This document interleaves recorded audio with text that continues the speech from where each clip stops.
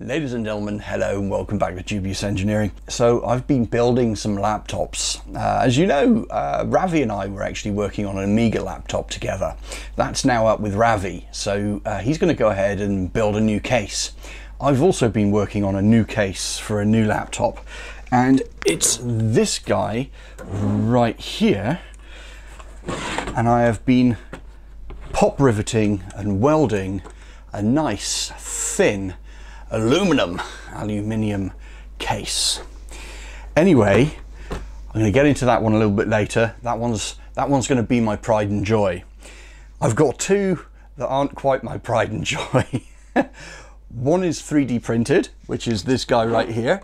It's sort of in the Pokemon colors, but it works. And then this one here, which is the one that I really want to talk to you about today, which is my wooden laptop. I literally hacked a case together in minutes in the shed.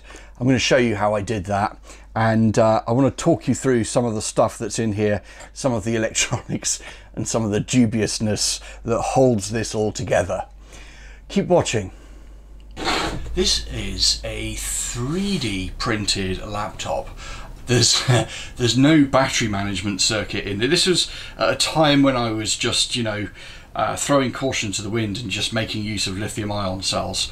It's got a HDMI LCD screen in the back here, built in between this bezel and this enclosure. And it just fitted. It was perfect. So I printed these on a 3D printer in different colors. I also made my own hinge for this as well, and you can see where I've put pins through. I actually used a little bit, I think it was a core of some copper twin and earth cable to pop through the hinge here, but the hinge works really quite well. I quite like it. And what we've got in here then is we've got a Pi 3B Plus. I think that was the thing that disappointed me a little bit. It was a bit on the slow side. And here's the HDMI cable, which is really quite interesting because it's the smallest and thinnest tiny little HDMI cable ever. That HDMI ribbon cable is the thing that connects to the screen here. The other thing that connects to the screen clearly is power supply. So there's two in parallel here, two in parallel here, two in parallel here, and they effectively drive 12 volts to the display. And then this in turn drives 5 volts to the Raspberry Pi. There's no speakers in here, there's nothing special in here at the moment. And as I say, there's no battery management in here. I love the size of this. It really is super cute. And then the keyboard here is a little Bluetooth keyboard, and that just fits perfectly in place here. Yeah, this is quite a cool little laptop. I sort of like it, but I want something that I can keep in the van.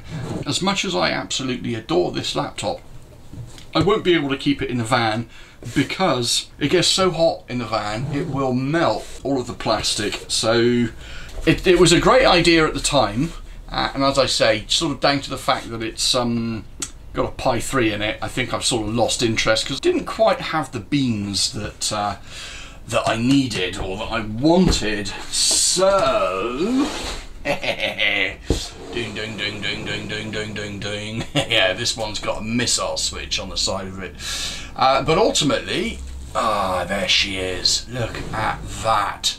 This is my newest, latest and greatest piece of kit. Keyboard here. You just pop the keyboard out. Clearly, you know, you've got to have some kind of games controller and a mouse. Let's talk about some of the things that are inside this laptop then.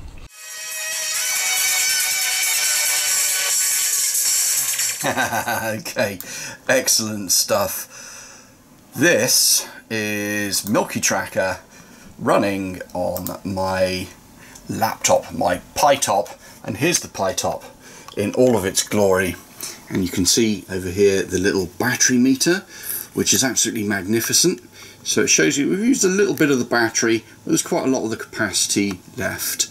And ultimately then this little battery management PCB over here will turn off when this guy gets down to about 10 volts or so.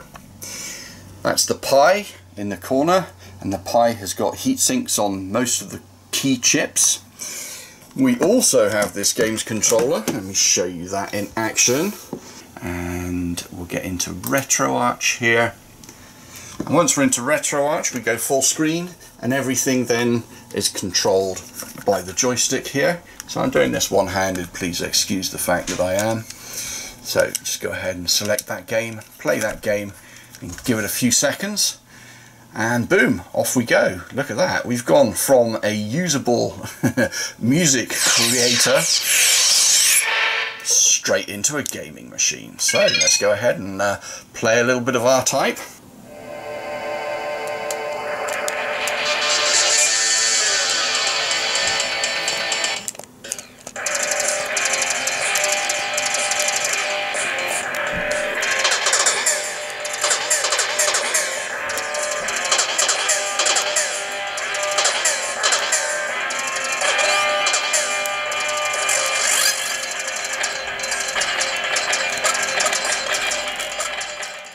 So there we have it, that's R-Type all up and running, and then on top of that we can get on and connect to the internet rather rapidly. Literally just hit the Chromium button, straight away I've got Google up, my Gmails are loading here, and YouTube, my YouTube details and my YouTube accounts loading up here. Absolutely magnificent. I am absolutely digging this thing. Literally keyboard, mouse, everything in a wooden box covered with duct tape. Now, if we move over to the right hand side, we're going to have at some point in the future a rather cute laptop.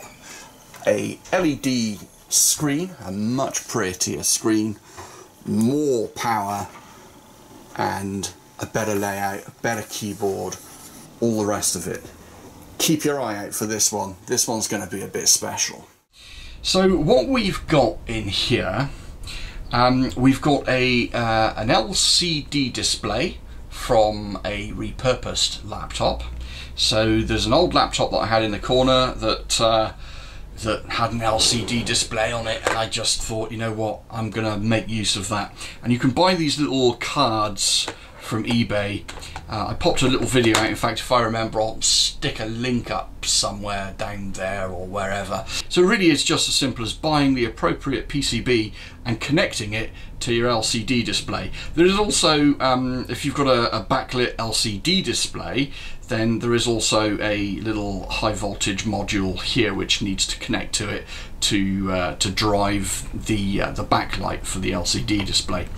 I've got here a little battery capacity and voltage meter, which is very useful because this battery management circuit will shut off at about sort of 9.5, 10 volts. It'll turn everything off, like, you know, no warning, it'll just do it. So this guy gives us a little bit of an idea of what the voltage levels are like, and when we can expect the laptop to shut down. And actually it'll run for about 2 or 3 hours with just these 6 18650s in there. In the corner here we've got a little buck converter which takes the 12 volts coming out of the cells here, the power supply, and it converts it to 5 volts, and those 5 volts go on to the header pins of the Raspberry Pi. And the Raspberry Pi is a Raspberry Pi 4, which I must say I'm absolutely loving. I'm digging the Raspberry Pi 4 at the moment. So there's a HDMI cable, there's a micro HDMI cable which goes into the PCB here, into the display PCB. It's got Wi-Fi on board, Bluetooth on board, 4 gigs of RAM, pretty quick video card. You know, I'm actually quite impressed with the way that works. And the other thing here is that literally everything, the keyboard, the mouse, everything fits into this little wooden box that I made. And it has a missile switch and a charge port on the side of it. And one of the things that I forgot to mention to you actually is the fact that it also has in it, just down here and here, 2 little tiny stereo speakers. And then the other thing, which I think you might find sort of interesting, is in order to stop the screen from flopping open, you never want things to flop, do you? What I did is I got a little bit of waxed string, and I've used that bit of waxed string there. I've tied it around the missile switch and around one of the screws in the LCD.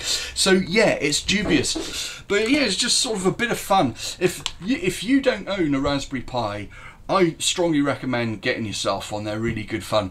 Very, very useful bits of kit indeed.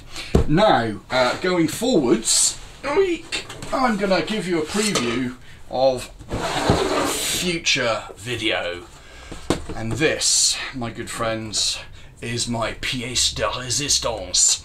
As you can see, it is significantly thinner than all of the other computers that I've made.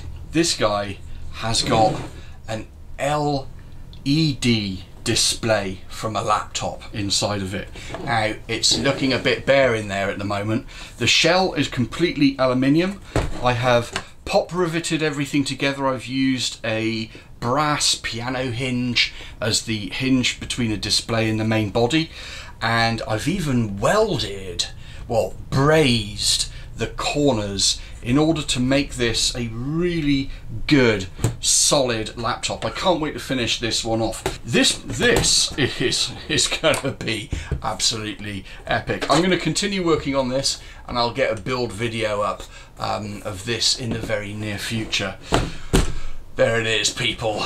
Some of my laptops that I've been working on.